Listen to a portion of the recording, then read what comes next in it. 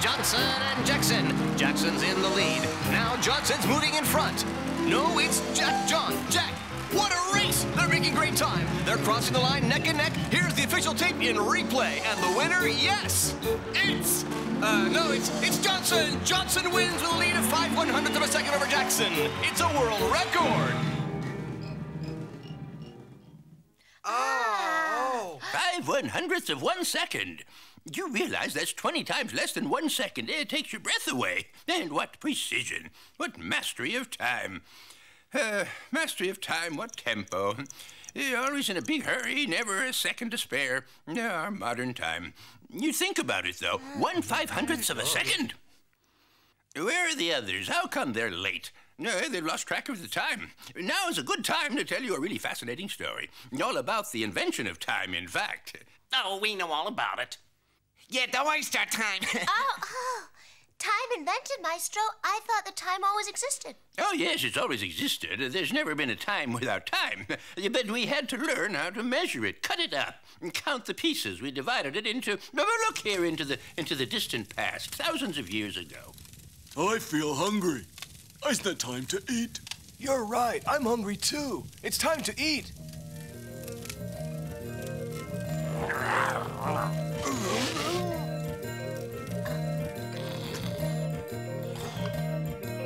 What, already?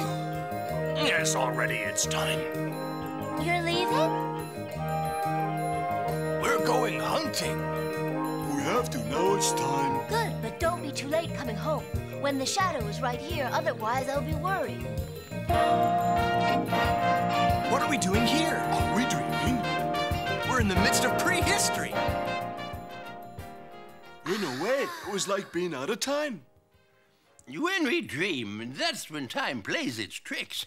Did you know that for a long time, time wasn't measured? You take ancient Egypt.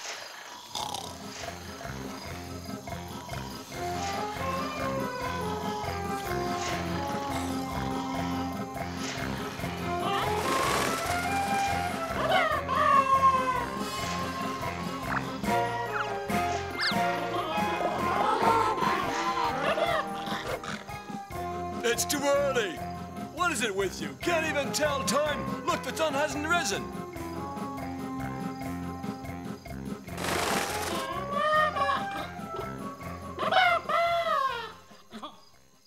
Now's the right time. The sun god is being reborn. The Egyptians, or maybe it was the Babylonians, thought up the idea of the week. The Babylonians? They lived in the place that we call today Iraq. They built a very tall tower, the Tower of Babel, to observe the sky.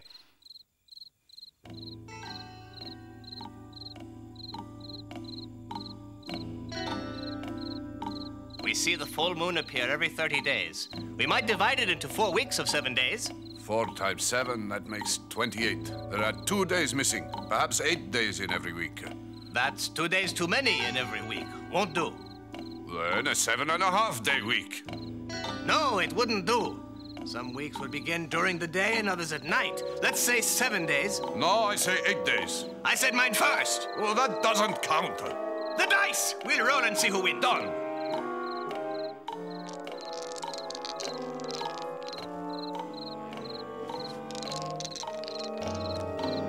Look! What? The Great Black Crow. Oh.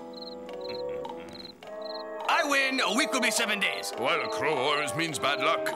You know, children, somehow I don't believe that story is true, do you? The truth is, nobody knows why or how the 7-day week came about.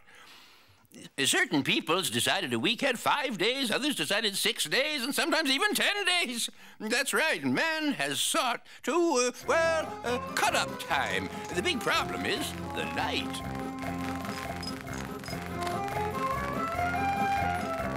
Ixos! The work's too slow. It's over 2 years and my pyramid still isn't ready. At this rate, I will be dead before the pyramid is even built. The slaves work from sunup to sunset each day, oh Pharaoh. I don't have enough men. There are no more workers. You make them work after sunset. I can count only the hours of sunlight. The workers have their roles. They will want overtime. We could go over budget. Of course we can. We can count the hours at night. Behold, O Pharaoh. See how the water flows out at a constant rate. I have marked the level of water each hour during the day, and they're the same at night. So, we can measure time even when there is no sun. There you are. You work till the third level, the third hour of the night. And you will all receive extra wheat and garlic. All right, we'll try it.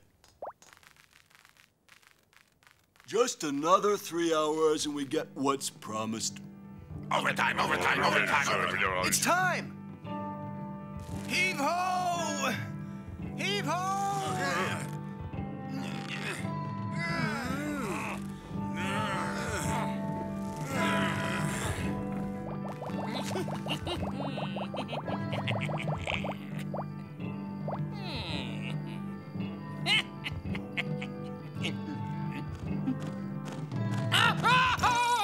We're not trying to cheat now, are we?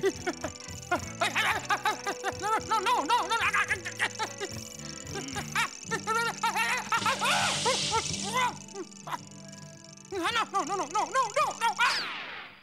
The idea of the water clock spread throughout the Mediterranean. In Greece, public clocks kept time day and night, counting off the hours. And as usual, the politicians are cheating. The anger of the gods will soon strike down upon us, and what's more, citizens of Athens, your taxes That's will soon windbag go up. Demetrius. And why? Because He the never stops politicians are talking, wasting and every time he money. talks, it's the When will same. they put the We needed a way to limit him, and so we use a small clepsydra. There it is. Oh, I say to you, who are these politicians, fellow citizens? The gods will take vengeance, believe me, and their wrath will It's be always like the same. earth. Lucky Yes, the water's almost all run out. Soon your taxes will exceed your income. The politicians will want more. More water. I need more water to speak. I have more to say. Water. Give me water. More accurate clepsydras are being invented all the time. There's the one that I mentioned, and another one by Hero of Alexandria. In Rome, at the same time, there were even pocket clocks. They're not terribly accurate, it's true.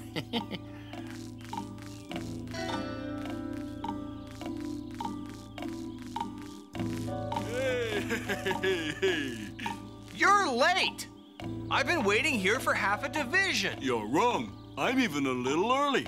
Look at my pocket clock. I tell you, you're late. Sorry, old friend, I'm not. I told you I'm even early. Then your pocket clock's no good. The sun is at the zenith, citizens. It is midday. All set your clocks. But the hours of darkness were still a problem. They were erratic. Why was that? Well, because the night had 12 hours, same as the day. However, in winter, the nights are longer. And so those hours were longer in winter and shorter in summer. The shorter the hours, the better I like it, 'cause it's less work. Then we'll all give you an hourglass with sand. Of course, it could measure only short periods of time. But as always, there were exceptions. For instance, the one Charlemagne had. It was turned over once every 12 hours.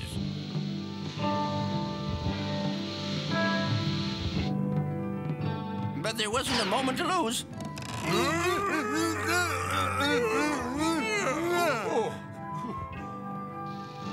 One day, the Byzantine Empire decided to honor the emperor and present him with a magnificent gift.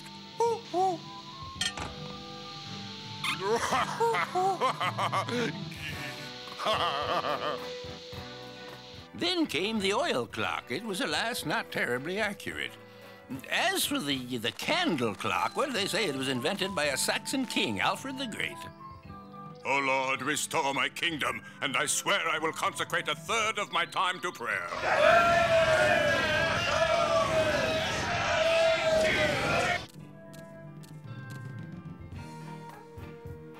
Don't forget thy sacred oath, Majesty. Candles will be lit one after another in sequence. No, sire, each candle burns 4 hours. Therefore, you must pray for as long as 2 candles burn one after the other.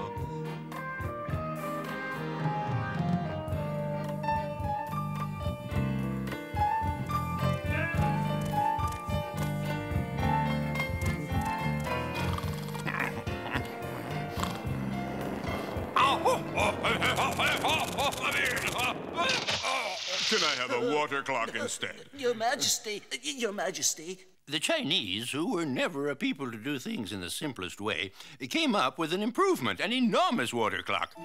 You see, when its container is full, it will drive the wheel, putting in motion the wheel which is linked to the drum. It is here that one reads the time. Here the phases of the moon, as well as the movement of the planets. Naturally, you must keep it secret.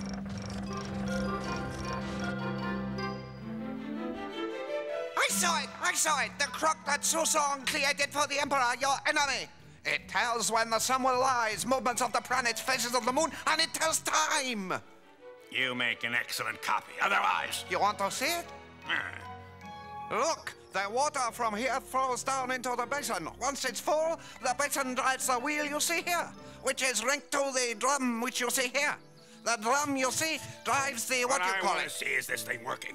Let it in the water.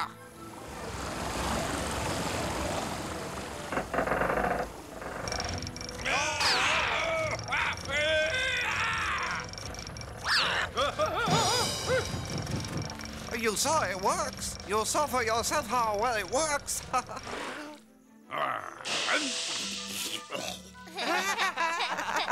Now, would you like to know just how that story ends?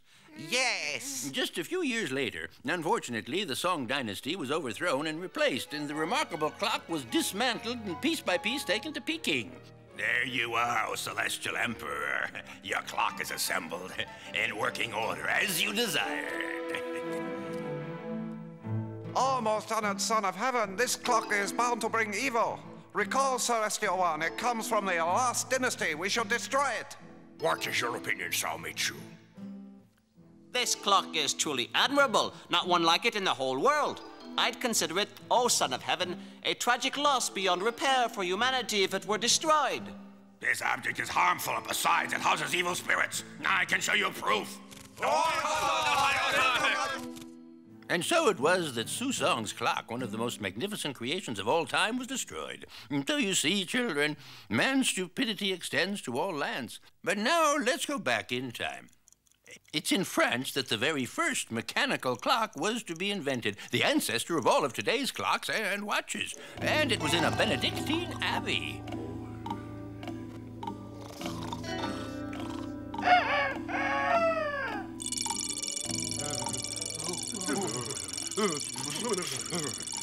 Once again, we're late for morning prayers, my brothers. What's the matter?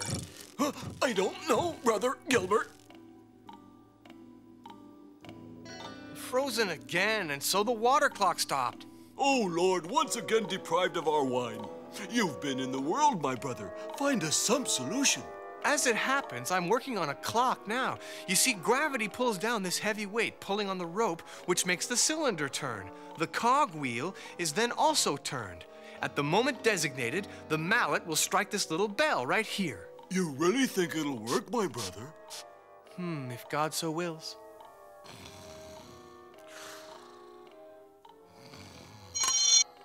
What's that? What?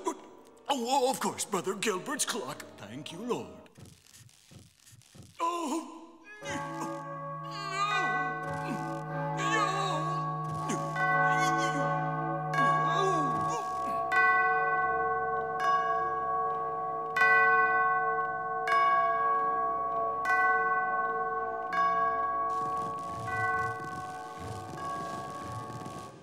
it's working. Bravo, my brother.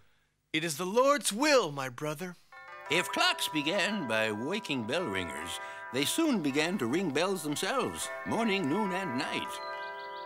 One of the most famous bell tower clocks is in the cathedral at Strasbourg in France.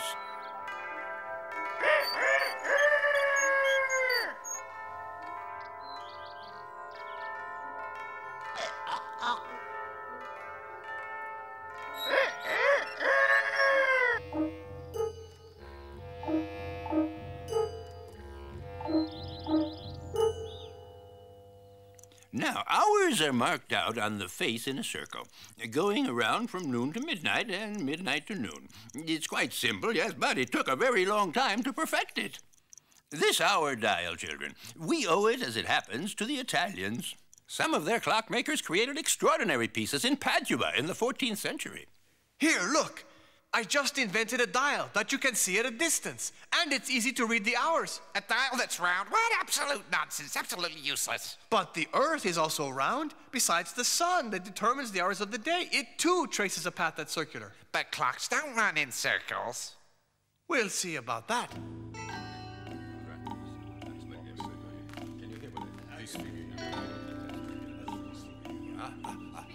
Excellent. I congratulate you. It is splendid. I can glance at it and tell the time. The 12 hours of the day followed by the hours of night. We can divide the hours into minutes. Who is it who invented this superb object? It's me, Jacopo Dondi. My son Giovanni was a great help. Jacopo Dondi, from now on you bear the title of clockmaker. For our university, would you like to make a quite special clock? Special? Oh, yes. I mean a clock that will not only tell the time, it must also give the phases of the moon, the movements of the planets, and also... Can you make such a clock? It won't be easy. Well, can you? Me, I can do it. I'm your man. I'll make a clock to do everything you said. You'll see. I will do it, Professor. Only it will take some time, a great deal of time. Me too. I'll do it. Good luck to you.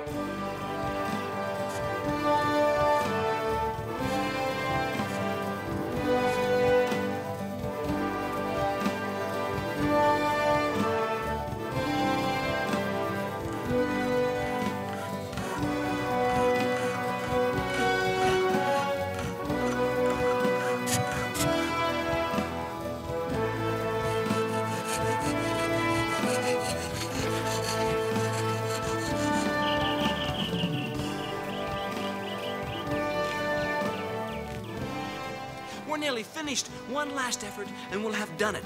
You know, Father, above all, we must consider one thing. One fact stands out, and it's the most... 17 years of work. What a shame your father's not here to see it. My dear Giovanni, if your clock can really do everything I asked, then, my lad, you have my word. Your name will go down in history forever. I can only say I did the best I could. What a machine! Me too, me too. I made you a nice clock. It's marvelous, and it will tell you more than you could want to know. You'll see. You will see.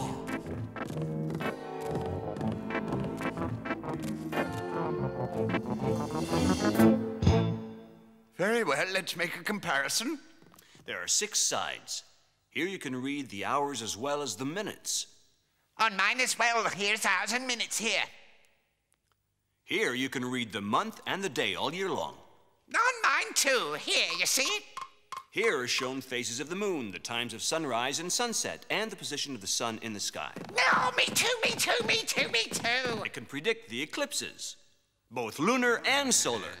As you can see, every feature is clearly displayed on the several faces. And finally, the movement annually of the planets in the solar system. The whole machine operates on this weight. All you have to do is lift it up once every day. Mine too. Curious, isn't it? Your clock is nearly an exact copy of mine. I must say, that's a coincidence.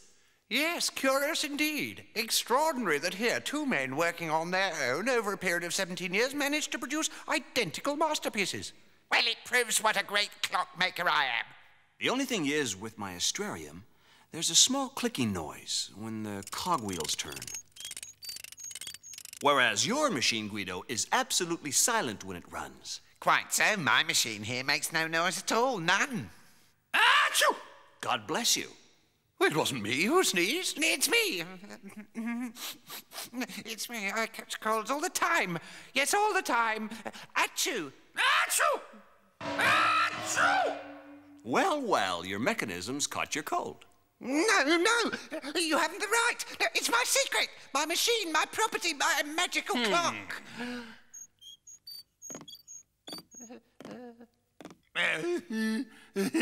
Hello, I'm only here in case it breaks down. The mechanism's fragile. Mary.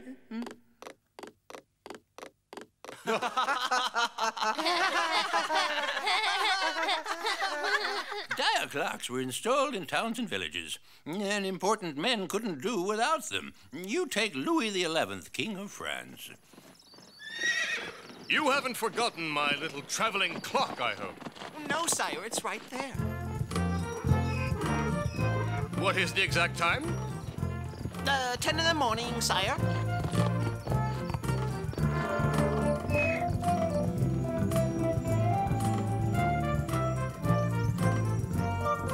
Oh, come on, you bag of bones! Cross the stream! Oh, oh, oh! Oh!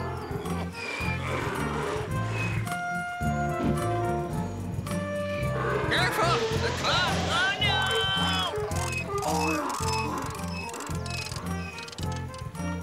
Oh, my goodness.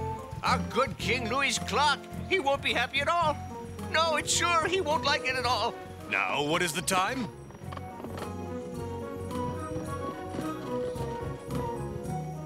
Oh, my goodness. And the king wants to know the time. Heads will roll. Ooh. It's 4 in the afternoon. You sure? Take a look. The shadow of this here stick, it just hits my little finger. It couldn't hardly be mistaken.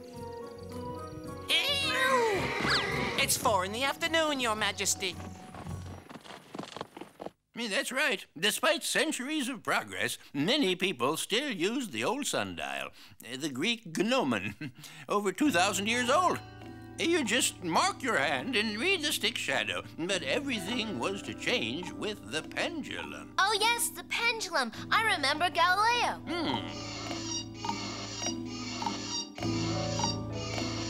That's right. Galileo discovered that the time for each swing depends on the length of the pendulum, so it became the precision timer for clockmakers.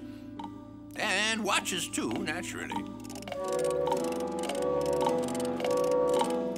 They really needed accuracy, certainly in the Navy. Navigation was a very imprecise science.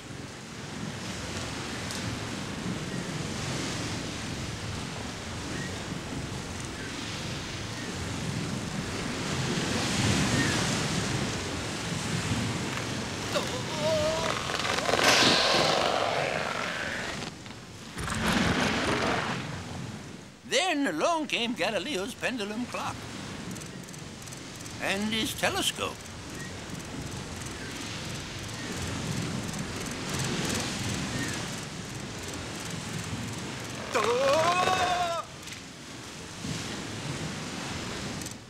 Can you see Jupiter's satellites? Yes, well, Galileo says you just have to watch them. I'm watching. It's easy to say, sir. An error of 5 minutes means a 2-degree error in longitude. No real effort was made until a naval tragedy occurred off the English coast on the rocks of the Scilly Islands. The Admiralty would award a prize of £20,000 to anyone who found a way of accurately determining longitude. Robert Hooke had already invented the spring-driven clock. And when Huygens announced his spring-driven clock, Hooke would claim that his invention was stolen. Clement invents the anchor escapement, and based on their work, emerges the chronometer invented by John Harrison, the so-called number 4, accurate enough to win the Admiralty prize. Well, it wasn't long before the modern clock. And the first wristwatches appeared in 1910. Oh, yes. There was extraordinary progress leading to the atomic clock, which is accurate to within 1 second every 3,000 years, and the quartz watch with its tiny battery. You mean like mine? Like mine. So man, in a way, has mastered time. He's divided it into minutes, and then into seconds, and then into hundredths of seconds, and time sets the pace of our civilization. But have we really dominated time, or have we truly become its slave?